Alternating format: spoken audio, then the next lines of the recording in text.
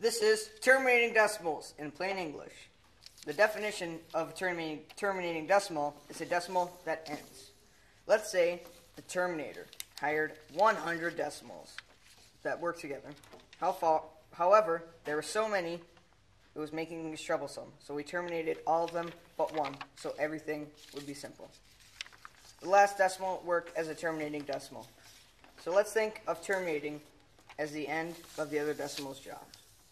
This has been Terminating Decimals in Plain English, created by Grant Larson, Grace Larson, Ellie Larkin, and Maddie Kruger. The end.